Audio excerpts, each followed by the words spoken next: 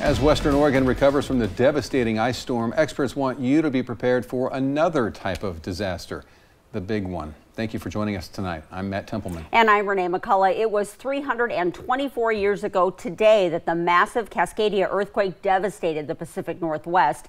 As KEZI 9 News reporter Jennifer Singh shows us, today is another reminder to be prepared for natural disasters, whether it's from the sky above or the ground below. Today marks the anniversary of the last Cascadia earthquake 324 years ago that rattled the Pacific Northwest at a magnitude of between 8 and 9. So this date is important for a multiplicity of reasons. One is we're certain that it did occur. And two is it helps remind us to be prepared as a society for what's coming. And what's coming is an earthquake that could reach the same magnitude as the one hundreds of years ago or more.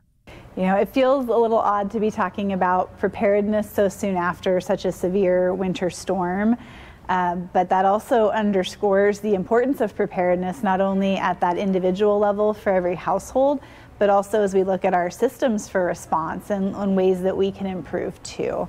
Not if, but when the next earthquake hits. I'm told the three most important things to have on hand are water, shelter, and food.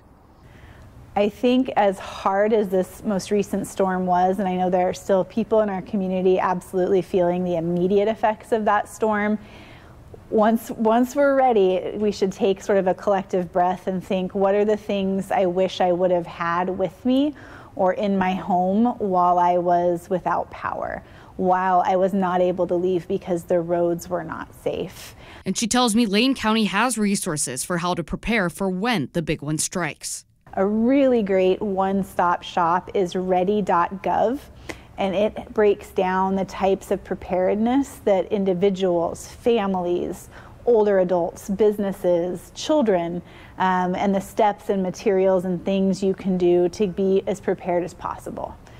In Eugene, Jennifer Singh, KEZI 9 News.